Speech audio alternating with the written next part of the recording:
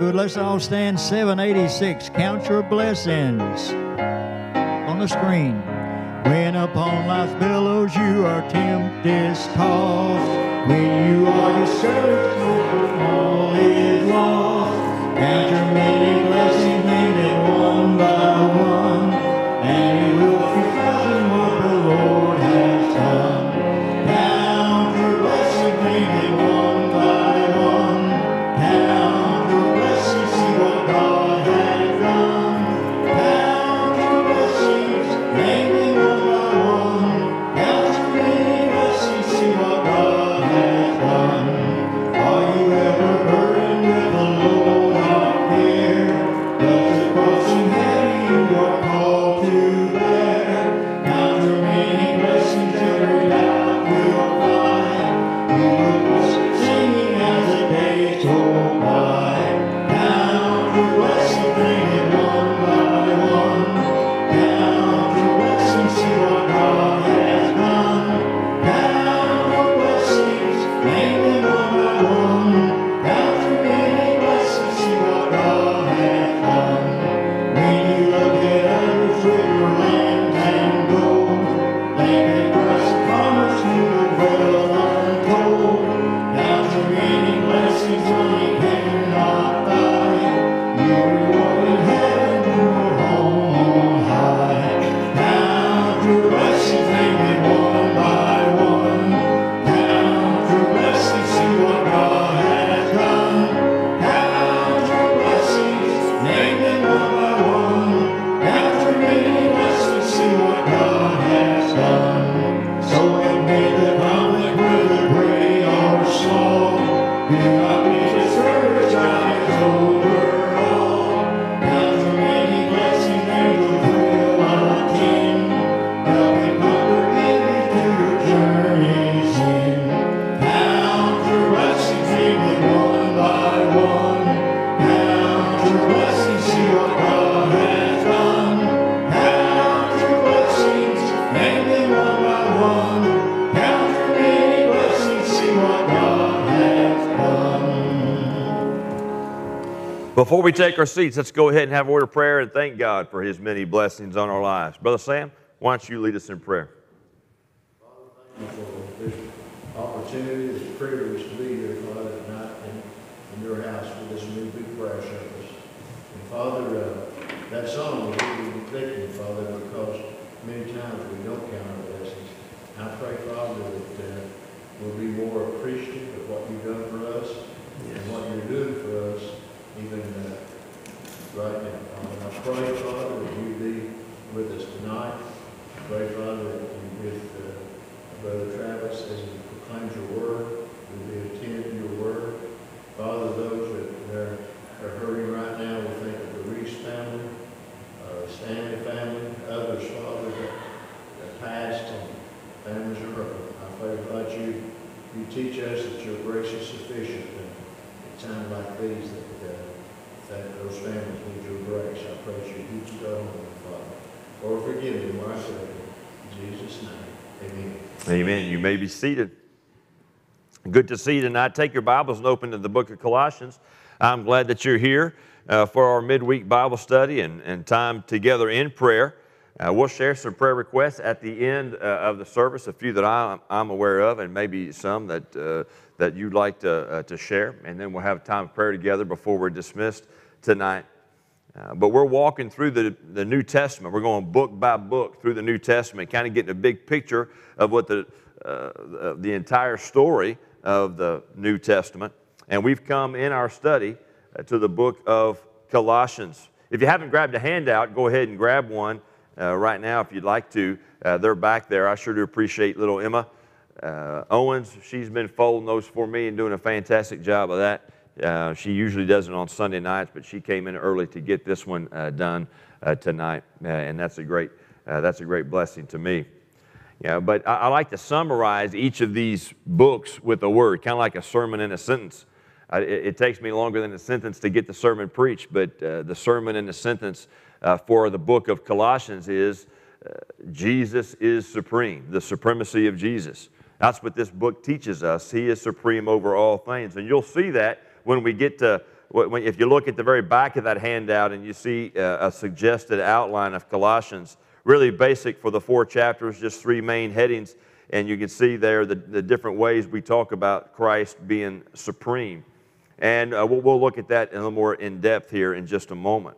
But let's talk about the city of Colossae. As I like to say, this letter to the Colossians, the New Testament, when we read the New Testament, we're reading somebody else's mail. And this is a letter to, in this case, a church that was located in the city of Colossae. Colossae was a city in the Roman province of Asia.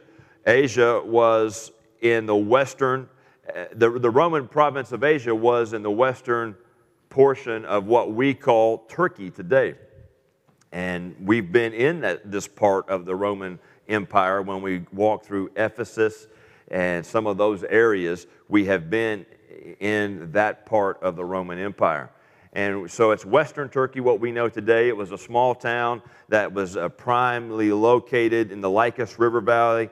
It formed a tri-city area with Laodicea and a town called Hierapolis, which are mentioned at the end of the Colossian letter. And this Colossian letter is what I like to refer to as a cyclical letter. So it was written first and foremost to the church at Colossae, but it was also intended, we know this from the end of the letter, to be rotated between those churches in Laodicea and Hierapolis. Ephesus was most likely a circular letter, and Galatians definitely was one of those. Written that, and originally went to, in the case of Ephesus, that church there, but rotated around that area. It's probably most likely the 7 churches in Asia, the letter of the Ephesians. And then Galatia was written to specific churches in the southern province of Galatia, the southern part of the province of Galatia. Here's what's interesting when it comes to Colossians. Different from Ephesus, different from the churches in Galatia. Paul most likely never visited this city. This was a church that would have been planted most likely out of his ministry to Ephesus. Now he would have known a lot of the people at the church in Colossae, and we will see that as we read through the letter. Philemon would have been an influential member of that church. His son, most likely Archippus, was the pastor of that church, and the church we know met in his home. And these were people that Paul obviously knew personally, along with others. But he didn't plant the church in Colossae like he did at Philippi, like he did at Ephesus, like he did at Lystra and Derbe and Iconium and Antioch in Galatia. But this was the fruit of his ministry in the city of Ephesus. And Colossae was a small town, it is what historians tell us, but a very critical town because it was a place where East met West. And so there was trade routes that went through this little city, but also you have cultural influences from East and West coming together. A lot of exposure that many other towns would not have enjoyed or experienced. And while it was a Gentile city, there seems to be a sizable Jewish population there.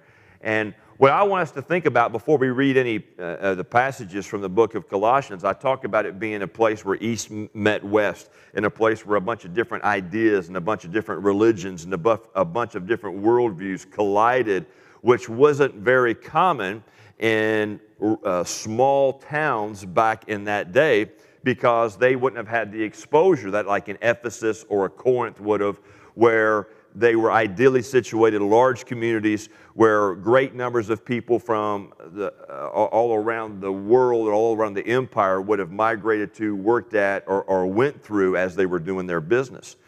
But this was a smaller community, and while it did have a trade route going through it because of its location, this meant this particular smaller community was exposed to a bunch of different views, a bunch of different religions, and a bunch of different ideas.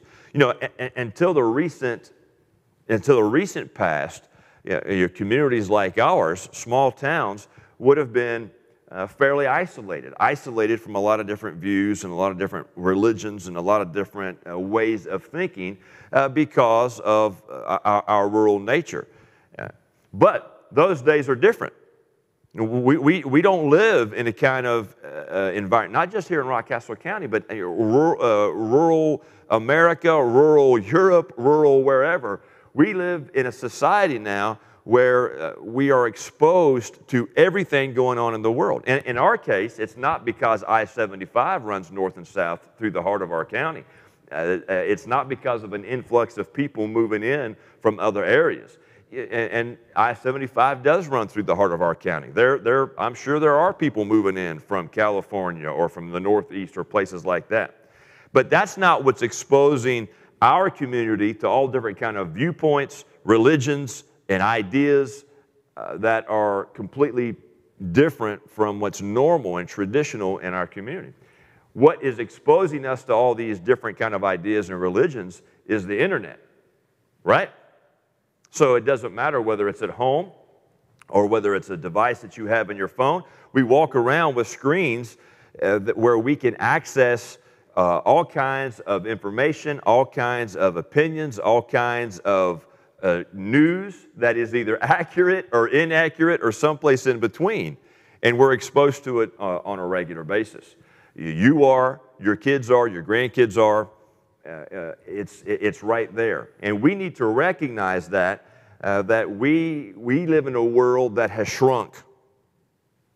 There's not a lot of dividing line anymore between certain regions and the viewpoints of particular regions, because we are exposed to things coming out of everywhere.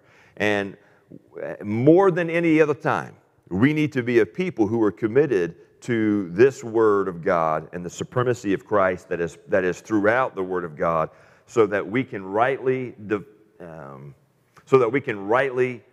discern our times and be able to communicate and answer the questions that are asked to us, not just based on some type of traditional answer, not just based on some type of regional answer about this is the way it's always been here. You know, that stuff doesn't fly, because there's all kind of exposure to every other kind of way of thinking. And we need to be able to communicate, thus saith the Lord.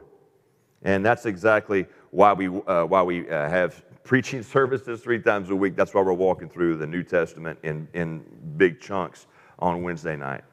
Well, I like to talk about who the author is and when it probably would have been written. And Paul is clearly the inspired author of this letter. He names himself like he always does right at the start of the letter, Paul, an apostle of Jesus Christ by the will of God, and Timothy, our brother. He mentions himself in verse 13 of chapter 1 and at the end of the letter in chapter 4, verse 18.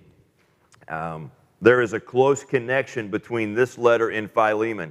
And as a matter of fact, it's going to be out of order, but our next study is not going to be from 1 Thessalonians. Our next study is going to be from Philemon. Remember, the prison epistles are Ephesians, Philippians, Colossians, and Philemon. Those were letters written during Paul's first imprisonment. 2 Timothy was technically a prison epistle too, but it wasn't written during his first imprisonment. It was written during his second imprisonment when he was about to be executed. And Philemon and Colossians, the reason I'm going to skip the order and do Philemon next is because Philemon is so closely connected to this Colossian letter, because the church at Colossae met in his home. So when you read the Colossian letter, and it take you about, I read it this morning before I took Dad to his appointment. I was sitting on his front porch drinking coffee by myself this morning, and I had my Bible open and I read Colossians in about 12, 13 minutes. You can easily read it between 12 or 15 minutes. Philemon is just one chapter. I forget how many verses off the top of my head, maybe about 20 some.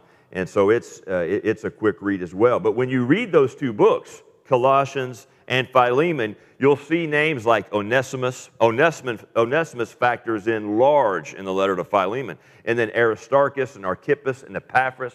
These are all men who are mentioned in both letters, and it provides more of what's called internal evidence that Paul was the human writer.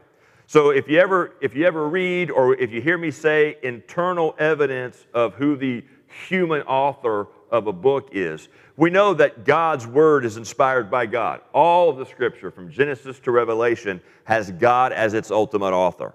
So 2 Timothy 3:16 says, for all Scripture is divinely inspired, God-breathed. But God breathed through human instruments. Holy men of God spake as they were moved by the Spirit, Peter says, 2 Peter chapter 1, verse 21. And so the human instrument, it's good for us if we're able to know who the human instrument was that God inspired to write the letter, especially when we're talking about these New Testament letters.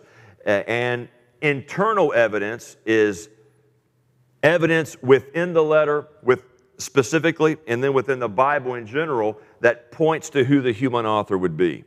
And so Paul, mentioning himself in chapter 1, verse 1, Paul, an apostle of Jesus Christ, that's internal evidence of his authorship.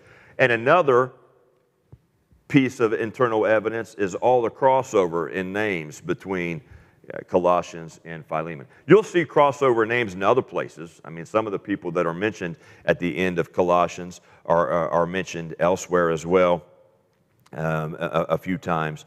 But Timothy is mentioned at the start of this letter, and of course he's all over the New Testament. But these specific names mentioned quite a bit in both letters tie the two together. The Apostle Paul was under house arrest in Rome when the letter was written. So if you look at chapter 4, verse 10, you don't just take my word for it when I tell you it's referred to as a prison epistle. The reason I call it a prison epistle is not because somebody told me that, and somebody did tell me that. I was taught that, but I was taught it not just, that's what I say, so you better believe it, but I was shown that from the Scriptures. So chapter 4, verse 10, he's mentioning some folks, Aristarchus, my fellow prisoner. So for a time there, Aristarchus is staying with him. Most likely not a prisoner in the way that Paul was. Paul was a prisoner, and Aristarchus was staying with him and enduring that with him just to minister to him. Aristarchus, my fellow prisoner, salutes you. And Marcus, it's one of the things I love about this, sister son to Barnabas. And we talked about these two when we went through the book of Acts and how Mark was John Mark, that's the gospel writer, John Mark. When he was on that first missionary journey that Barnabas and Paul led, and for whatever reason, Mark cut and run. He didn't make it from start to finish in that missionary journey. Whether it got too hot for him, whether he just got homesick, whatever it was, the Bible doesn't tell us specifically what happened to make John cut off his participation in the trip. But here's what we do know. Paul didn't like it. Paul is the kind of guy, you start something and you finish it. It's a good way to be. And Paul's the kind of guy who had high expectations for those people, first of all, who called themselves believers in the Lord Jesus Christ. Do you say you're saved? Do you say you're a believer? Do you say you're a follower of Jesus Christ? By the way, those three terms I just used are all synonyms for the same thing. Believer, follower of Jesus Christ, saved. It's not different stages of saved people. There's not saved people and then believers and then followers, and you just kind of promote. No, if you're a saved person, you're saved because you've put your faith in Christ, which is what belief means, and that means you are now a follower of Jesus Christ. Now, as you grow, as you get further away from that point where you've trusted Christ, your followership is going to become deeper and it's going to mature, but it's all following Christ. And Paul had high expectations for people who said they were saved and who said they were followers of Christ. We should have those same high expectations. Starting with ourselves, don't have high expectations for other people if you don't have it for yourself. That's kind of hypocritical. But we should have and when it was time for the second trip, Paul said, well, I ain't taking Marcus. And Barnabas says, we need to take Mark. And you remember, it caused a great division.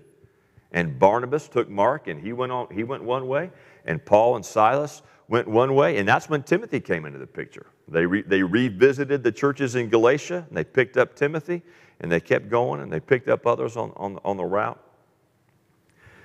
And I love rehearsing that because here was a great division.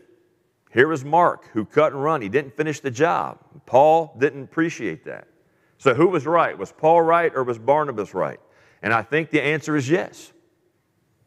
Yes. Paul was right and Barnabas was right. Paul was right to have high expectations. Paul was right to say, you're a follower of Christ, you see it through all the way to the end. Barnabas was right to say, yeah, he fell, he failed, and he needs a second chance, right? Both were right. And what I love about this kind of text, and it's an easy throwaway text. It's easy to read chapter 4, verse 10, and not even pay attention to what's being listed there, because we start to coast mentally. Beginning in verse 9, actually kind of beginning in verse 7, he just starts stating names, none of whom we really know, and all of whom we have a hard time pronouncing, and it's easy for us to coast through that. But here we see in verse 10 that Marcus is someone who is still special to Paul, still Paul considers valuable, and guess what? If Marcus comes to you, you make sure you receive him. This idea that there can be reconciliation between believers who have disagreements with each other. And that's an important lesson for us to understand. And this is kind of a freebie lesson, but it's important. We're in Colossians, and Mark is mentioned in Colossians, a letter that Paul wrote, and we need to recognize that. There needs to be able to be, the world needs to see, fellow Christians need to see that when believers are at loggerjam with each other, and they're crossways with each other for good reasons, not just for negative reasons, but if they're good reasons or negative reasons, there needs to be reconciliation between God's people. Do you believe that? And if there can't be reconciliation between God's people, how can we preach reconciliation to a lost world? Are you following me? And we need to recognize that. And I love it. I love when I read that. Aristarchus he's hanging out with me. He's enduring my persecution here as a prisoner. And Marcus, sister son of Barnabas, if he comes to you, receive him. Because Mark was there too. And if Mark comes to you, you receive him as well. So that's how we know that Paul's a prisoner. And Philemon mentions that, as well as the account in Acts chapter 28. And so that means that this letter was most likely written in AD 62, because Paul was incarcerated in that time, AD 60 to about AD 62. So look at chapter 1 again, and look at verse 8. This is kind of what this is part of the background of this letter. This is what precipitated Paul's writing to the church at Colossae. Well, look at verse 7, actually. As ye also learned of Epaphras, our dear fellow servant, who is for you a faithful minister of Christ, who also declared unto us your love in the Spirit. So Epaphras had come from Colossae, visited Paul there in Rome while he was a prisoner, and not only to check on Paul, which he did, and not only to communicate their love for Paul and their support of him, but most likely to report the details of false teaching that had begun to infiltrate that church in Colossae. And that false teaching was coming from a variety of sources. Remember, it was a Gentile city, but it had a sizable Jewish population.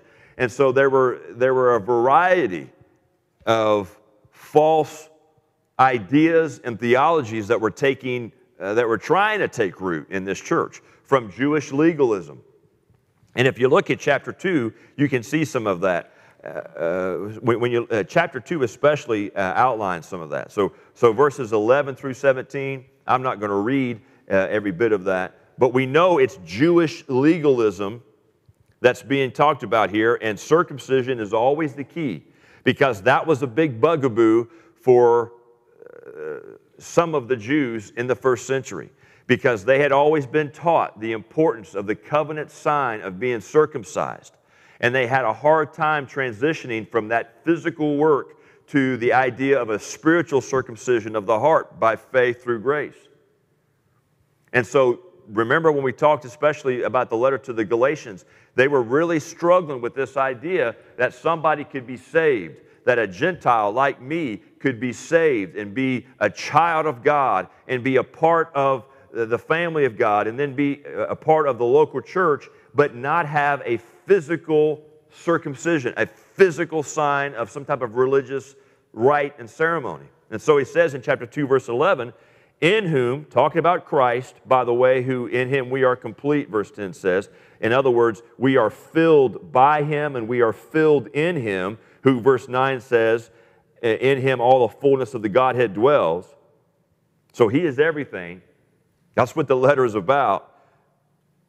But in him also, in Christ, you are circumcised with the circumcision made without hands, in putting off the body of the sins of the flesh by the circumcision of Christ. And that kind of carries on all the way through verse 17. So you know he's combating Jewish legalism here. He's also fighting this the idea of mysticism.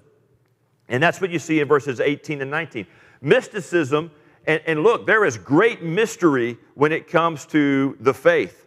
So let me compare this with you. First of all, look at chapter 1. You just probably have to just look down on the same page. Chapter 1, let's look at verse 26. Chapter 1, verse 26. Back it up to verse 25. Paul says in verse 25 of chapter 1, whereof I am made a minister, about teaching about the gospel, according to the dispensation, according to the outworking of God, which is given to me for you to fulfill the word of God, even the mystery which has been hid from ages and from generations. So this mystery that Old Testament saints, some of whom prophesied about the New Testament era and the Messiah and his crucifixion and his resurrection and the indwelling of the Holy Spirit and the ingrafting of Gentiles into the work of God in this way, that they prophesied about it, but they didn't understand it because it was something that was not for them and not something that they saw fulfilled. Even the mystery which has been hid from ages and from generations, but now is made manifest to his saints, to whom God would make known what is the riches of the glory of this mystery among the Gentiles. And here's that mystery, Christ in you, the hope of glory. And so don't miss the mystery. This idea that we can be redeemed by the creator and the sustainer of the universe. That's how he's described earlier in chapter 1. And that the creator and the sustainer of the universe, the one who made us in his image, and we were made to glorify him forever because he is preeminent. All that is stated early in chapter 1. But we fell. We fell in sin. And Adam and Eve's rebellion has been, since that point, inherited by every one of their descendants. That's every one of us, all of mankind. And because of our sin nature, we are separated from God. And the only way that we can have reconciliation with this God is for God to put on flesh and to die in our place as the God-man. And having died in our place, we would be complete in him if you would put your faith and trust in him alone. And it would be a great mystery, Christ in you, the hope of glory. Now, we can understand that. We can preach that, which I've declared. But it's something that is beyond our comprehension to totally understand the love of God and his working out what he proclaims here. We can believe and we can understand what he's written and we can proclaim and live accordingly, but we can't plumb the depths of what it means for Christ to love us and for Christ to redeem us and for Christ to dwell in us. So your body, believer, is the tabernacle, the tent of the Holy Spirit. That's pretty awesome, amen? It's also a great mystery. Now that's different from mysticism. So let me, now look with me. This is the false teaching of mysticism. Look at it in chapter 2, verses 18 and 19 in specific. Let no man beguile you, let no man confuse you, let no man lead you astray of your reward in a voluntary humility, worshiping.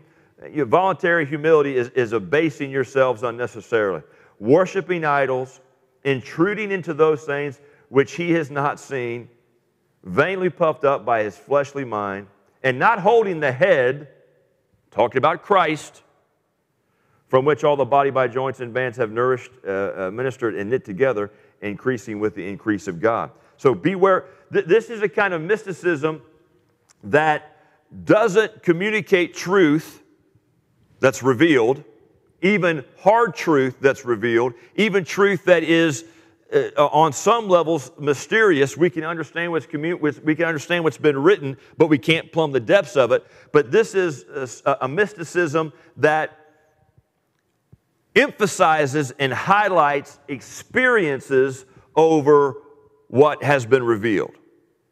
And so it's all about having an experience. It's all about having something that you don't come to understand and believe and hold, but something that you're waiting to happen to you in an unusual kind of mystical way.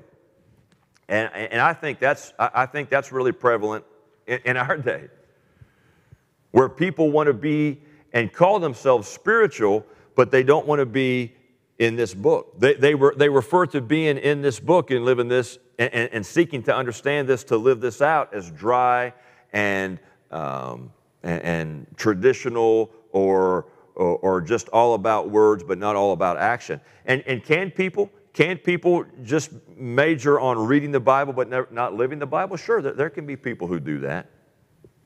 But I'm telling you this, if you come to this book with an honest heart and mind, and you seek to read this book so that you can live this book, if you come to this with an open mind and an open heart and a desire to magnify Christ, your life will be changed by reading and applying this book. Do you believe that?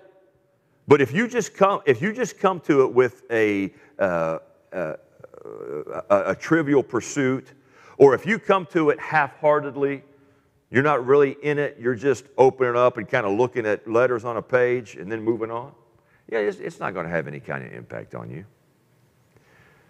But there is a lot of mystical aspects to things that go by the name of Christianity today. And then there was an emerging Greek philosophy called Gnosticism. That had to do with intellectualism. Gnostic means to know, and agnostic, you've heard of agnostic, so you put that prefix a before it, means, don't know. An atheist says there's no God, right? Theistic is God, and atheist says there's no God. Here's one for you. Amusement. You know what amusement is? Muse means to think. Have you ever heard somebody say that, maybe a songwriter, my wife is my muse. Maybe he's written a love song, and my wife is my muse. Not my moose, but my muse. So my thinking about my wife, my knowledge of my wife has enabled me to write this love song. Well, amusement means what? No thinking. That's what amusement is no thinking. And we live in an era where amusement is a lot more prevalent than amusement. We're amusing. If I can steal a title of a book from the 80s by a guy named Neil Postman, which I would recommend you read, we are amusing ourselves to death. And he wrote that. He was a cultural commentator in New York back in the 80s. It's a fantastic book, and he was prophetic. And he was talking about our love of screens when all you had was a TV screen. When you had a TV screen that you had to get up and turn off and turn on, or you had to get up and get your kids to turn off and turn on. Now every one of us walk around with a TV screen in our pocket. Why are smartphones so popular? Is TV more popular or phones? And somebody says, well, smartphones are more popular. Well, the reason why smartphones are so popular is because we love our screens, right? We love our screens. We love to look. We love to watch. We love to monitor and be monitored. We do. That's why smartphones and social media are so popular. We can see what you're doing. I can see what you're doing. You can see what I'm doing. I can see what you've posted. I can see what she's posted. I can see what they're doing all the time. Look, I just saw it right here. It just happened in Mali, and we love it. And we excel at amusing ourselves to death. And a Gnostic is one who said they had special knowledge. They were all about knowledge. And they had a special knowledge, and it might be connected to biblical truth, but it might not, and often it was not. And they so deified the idea of knowledge that it didn't matter what you did physically, because the body can only do that which is sinful, but the mind and the spirit in your knowledge can be pure, and it doesn't matter what your body does. You see, there's all kind of wrong things about that. That's why when you get to the part of the letter that has to do with the application of the theology, he says, and chapter 3 deals with all this over and over again, about what we are to do physically if you have believed.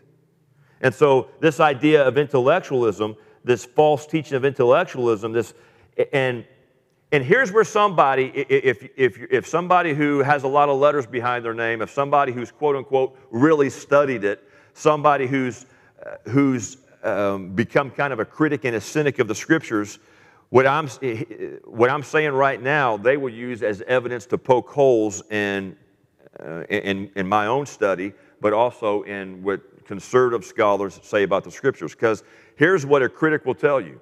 Gnosticism wasn't formalized and identified as Gnosticism until sometime in the 2nd century, even late in the 2nd century.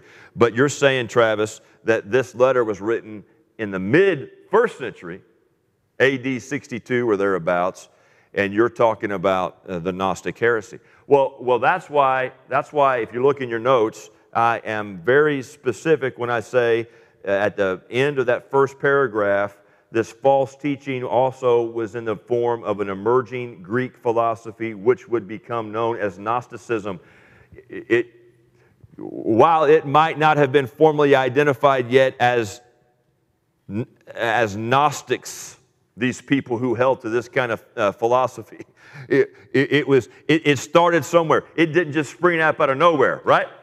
It didn't just spring up out of nowhere. And so this emerging philosophy, it had already taken root in Greek culture, and it was starting to show its ugly head in Colossae in the mid to late 1st century when Paul wrote this letter. And that's why one of my favorite parts of Colossians is Colossians chapter 2, where he starts to deal with this idea of philosophy, of Gnosticism, this idea of intellectualism. So look at verse 8. Beware, be on the lookout, lest any man spoil you through philosophy and vain deceit, after the tradition of men, after the rudiments of the world, and not after Christ. It's all about Christ. And here's one of the things the Gnostics had a hard time with. They had a hard time with the idea of God putting on flesh, because the flesh can only sin. But here we're saying that God put on flesh and lived a perfect sinless life and died for us so that our lives could follow after Him in holiness now and ultimately be glorified in God's timing. But not after Christ. Look at verse 9. For in Him dwells all the fullness of the Godhead. What's that next word? Bodily. It's not just spiritual. It's not just some type of spiritual thing that we can talk about, but we can't see and we can't touch and we can't define. That's why, and you've heard me say in my small amount of time here, I'm not big on this idea of this is spiritual and this is secular. This is the spiritual way and this is just kind of the other way. If God has saved you, everything about you is spiritual. Is it just spiritual in a positive sense or spiritual in a negative sense? Whether therefore you eat or drink or whatsoever you do. So I understand we use that term secular.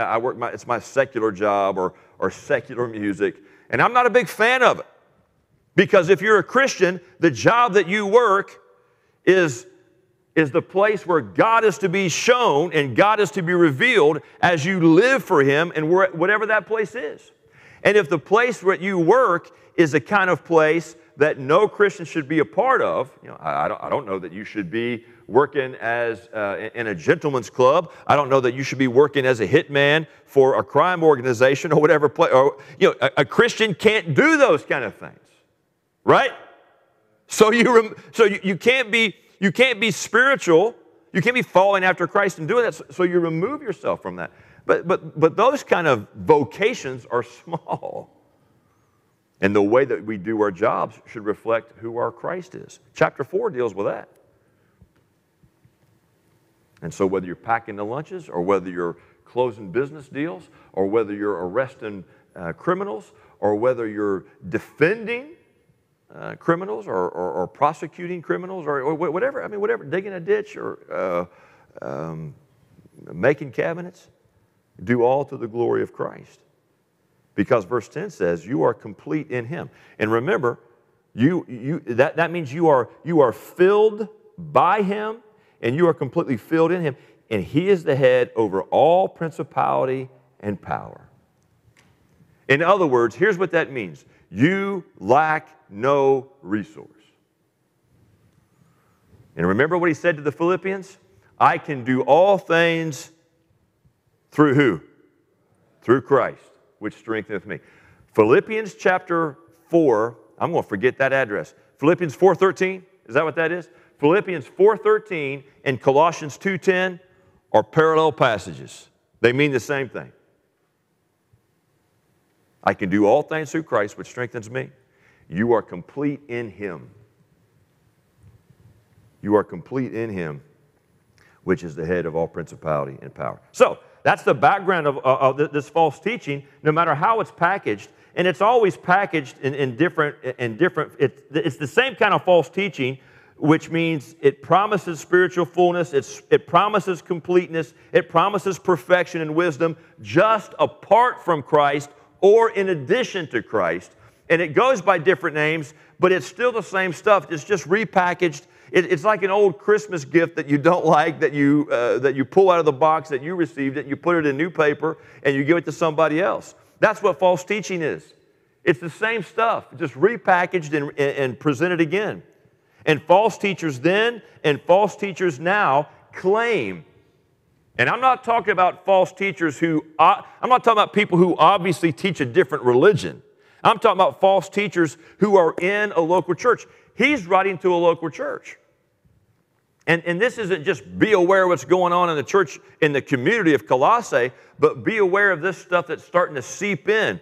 You know, kind of like the water damage, when it just starts to seep in and bubble up in an area where water is getting into the house. Be careful of that. Be on the lookout for this, because false teachers will claim that they're not denying the Christian faith. They are claiming that they're only lifting the Christian faith up higher and illuminating secrets into a deeper life, unlocking mysteries and revealing experiences that just reading from the Bible and trying to live it out can't show you. But that's false. That's false. And so, and by the way, the Gnostic heresy is not dead. If you've ever heard of Dan Brown, the author, in his books, and for the life of me, I can't think of the name of any of those books. I read one of them.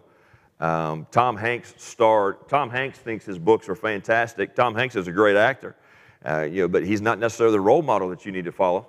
And he thinks Dan Brown's onto something, and he's made a bunch of these movies that based on the novels that Dan Brown wrote. If you've ever heard the History Channel or 60 Minutes or any of these other outlets, and they're really talking about the Gospel of Judas and those kind of things, those are all Gnostic Gospels. And beloved, they're Gnostic heresies. Whatever label one desires to attach to false teaching, we need to avoid it. Now, if you look at the bottom of that section, it says background. Like Galatians, Colossians is a polemical letter. That means it was written to combat error. We don't always like that.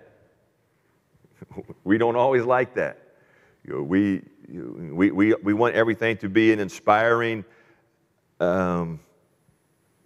rah-rah coaches kind of deal before we go out and take the field. But sometimes we need to be told, hey, look, this is error. It's error if you're walking down this way. Here's why it's error. Don't walk that way. And unlike Galatians, in Galatians, if you remember that letter, I mean, the Galatian letter just mites your heart. He didn't have one good thing to say about those churches, not one. But that's not the case in Colossians. Well, look again at chapter 1 And we'll walk through this. We'll walk through the theme before we close tonight.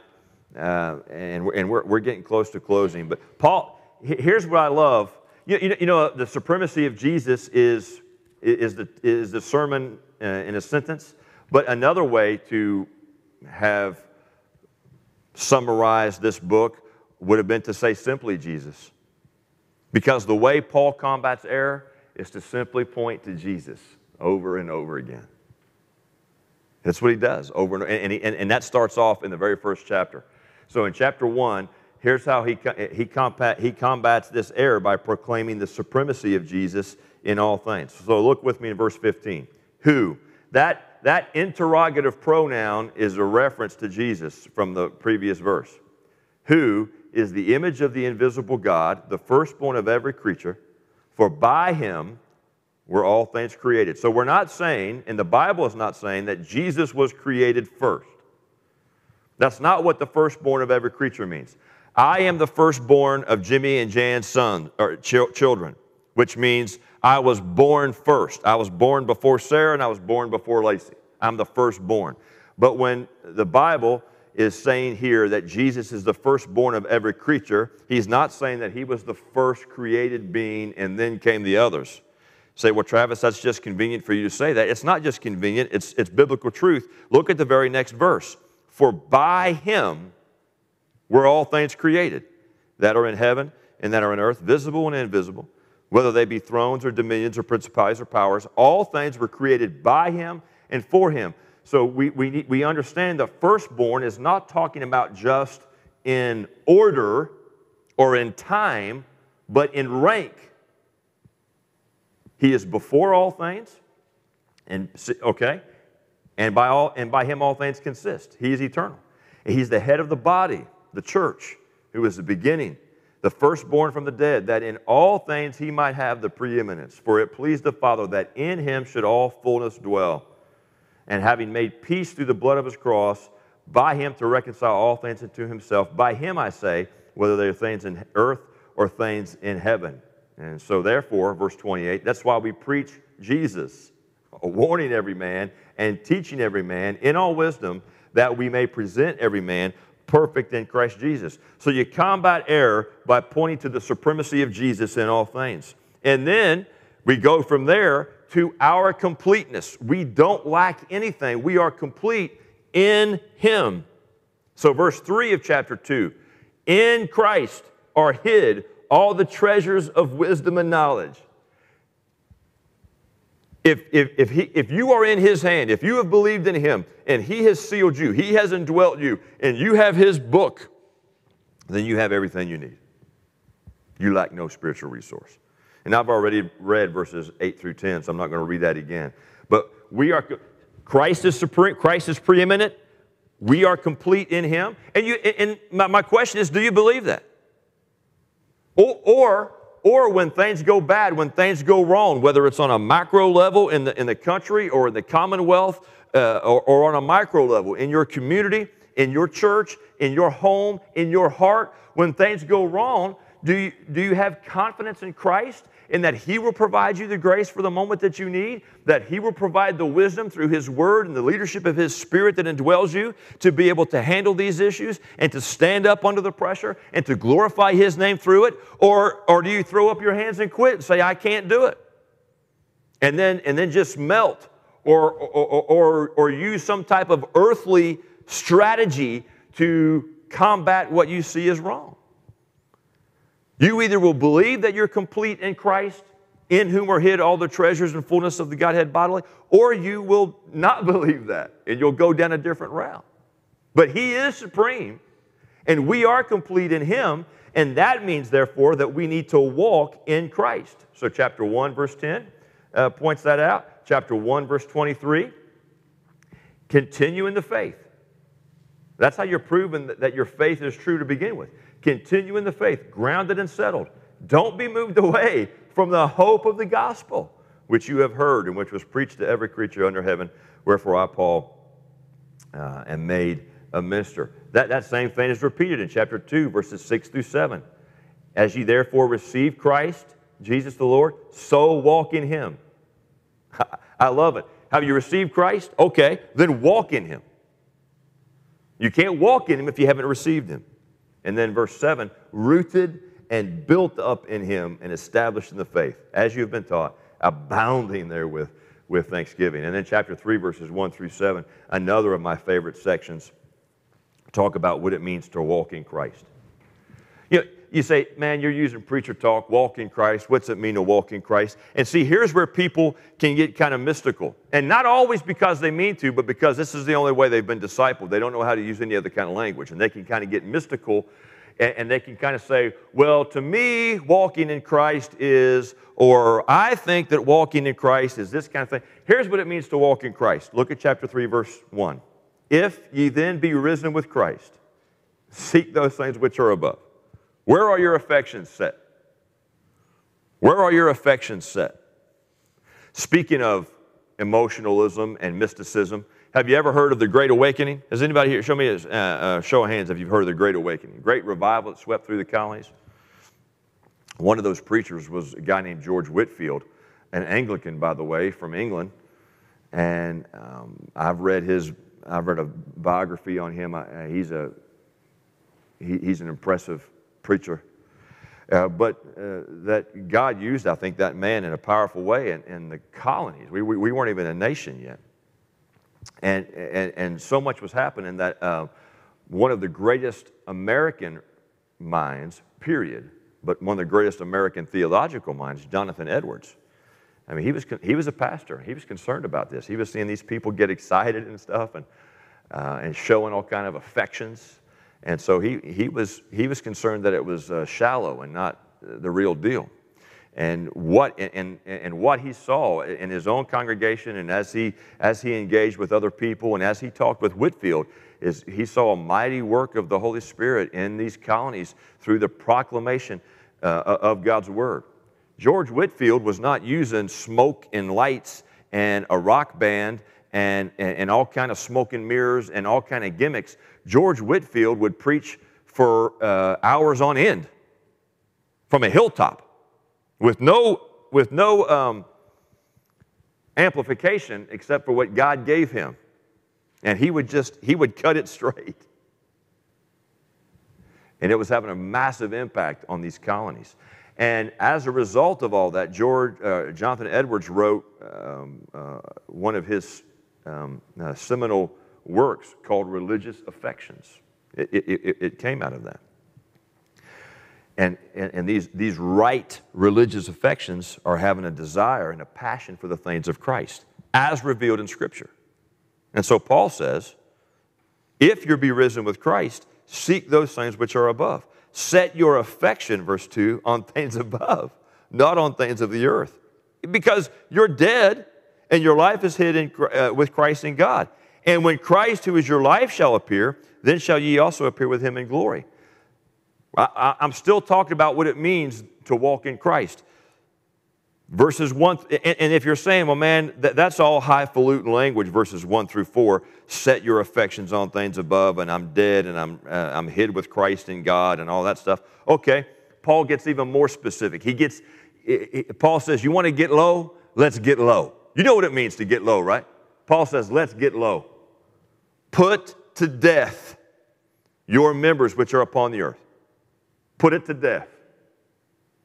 Put to death this wicked desires for fornication, uncleanness, inordinate affection, evil concupiscence, and covetousness, which is idolatry. All of that is King James language for all kind of sexual sin that you could imagine. Heterosexual sin and homosexual sin. Put it to death. For which things sake the wrath of God comes on the children of disobedience, in the which ye also walked sometime when ye lived in them, but now put off these things, as well as anger, wrath, malice, blasphemy, filthy talk out of your mouth. Don't lie one to another. Put off the old man with his deeds and put on the new man. And he goes on to talk about what that is in verse 12. Bowels of mercies, kindness, humility, meekness, long-suffering, forbearing, and forgiving one another. Charity, verse 14. The peace of God ruling in your hearts, verse 15. being thankful, letting the word of Christ dwell in you richly, admonishing one another and teaching one another in psalms and hymns and spiritual songs. That's what it means to walk in Christ. We don't get to define these things. We don't get to say who Jesus is. We have to see who Jesus is from Scripture. We don't get to say what it means to be spiritual. We don't get to define what it means. We have to read what it means and then follow after it by the grace of God in our hearts. He is preeminent, and that's a statement of fact. And all that is laid out there for us in the theme of this book. Now, look with me. I've already read chapters 1, verses 15 through 20, and that's the theme. There's other verses that might be able to be used, but this wasn't in your notes, and I should have put this in your notes, and I apologize. But this is just kind of to whet your appetite for it. You can look this up. There are a lot of similarities between Ephesians and Colossians, and remember, both these letters were written in prison. These were both prison epistles. And so there is a lot of overlap. It kind of encourages me as a preacher, myself as a pastor. It's okay to repeat what you've already heard, what you already know. It's a good thing for us to be reminded of these things. We always have to be put in remembrance of those things. That's just a few examples. There are others, and I encourage you to take advantage of that opportunity to look and see what the similarities between the two books. But let me just give you an example from when I got up there. So Ephesians 1:16 says that we cease not to give thanks for you, making mention of you in my prayers. And in Colossians chapter 1, verse 9, he says the same thing. For this cause we also, since the day we heard of it, don't cease to pray for you and to desire that you might be filled with the knowledge of the Spirit, and going on there. In Ephesians chapter 4, verse 1, he's talking about the walk we're going to have. Therefore, I, the prisoner of the Lord, beseech you, I beg you, I appeal to you, that you walk worthy of your calling. Walk worthy of the vocation wherewith you are called. That's Ephesians chapter 4, verse 1. And in Colossians chapter 1, verse 10, we hear that same idea repeated, that you might walk worthy of the Lord unto all pleasing, being fruitful in every good work, increasing in the knowledge of God. See, the knowledge of God and walking worthy of our calling, living for God, those two things go together. It's not just this idea that you can have knowledge and you can be puffed up spiritually, but it have no impact on you physically in the way that you behave. I will say this, when it comes to the similarities between these two books, Ephesians emphasizes the church as the body of Christ. We see that throughout the book of Ephesians. And Colossians emphasizes Christ as the head of the church. And there's your outline. Any questions you might have about Colossians, please ask them as we're dismissed, or maybe write them down. And that's something we can do. I should have been mentioning that already. If you have questions about any of these things, write them down. And turn them in to me. You can put them in that prayer request box or hand them to me if you want. And when we have time, we'll try to deal with that as we move through it. But Father in heaven, we thank you for your goodness to us. We thank you for the privilege of being able to open up your word and to study your word. And I know that these kind of sermons are a little different, and some people might even call it classroom-like as we walk through these books in a big picture format, but that's okay. It's good for us to not just pick and pull verses out of context in these books to try to buttress good ideas, positive things that we see, and it's very easy for us to do that. It's ripping verses or thoughts out of context, and we need to understand that the Bible is not an almanac. The Bible is not even an encyclopedia that just has random or even sequential entries, but it is a unified message.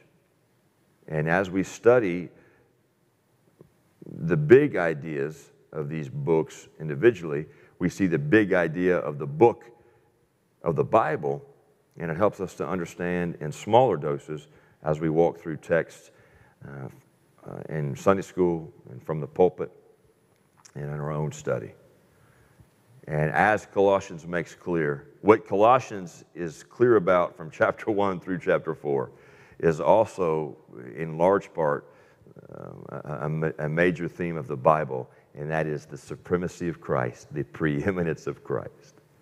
And so, Father, may this be true in my life, and may it be true of Bible Baptist Church. May Jesus not just be prominent. Father, forgive us, forgive me, when Jesus is only prominent, because he is preeminent. And may that be the case for me, for our church, for all your people, so that we might see a great awakening in our own day and religious affections that aren't ginned up, that aren't phony, that aren't painted fire, but are down deep from our soul, because we have been redeemed by the one who is preeminent, in whom we are complete, in whom is hid all the treasures of the knowledge and wisdom of God. And it's in his name that we pray. Amen. Well, here are some prayer requests I have, and this is a prayer request / announcement.